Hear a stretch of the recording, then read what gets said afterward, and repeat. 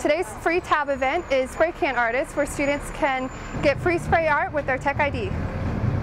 Tab officials said they are expecting 80 to 120 students to attend the free event. One attendee, Beth Schluter, had an extraterrestrial request for artist Joe Watson. Anything with space. I really don't care. I let him choose everything else. I just said I had to have something in space.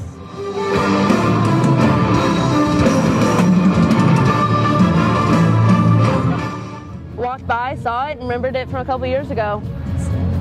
Remembered I missed out then, so I didn't want to miss out this time.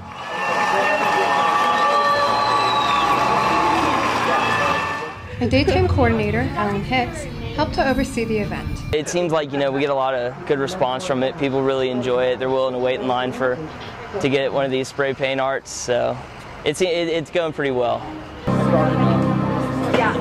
Hicks discussed the amazing race and upcoming tab event.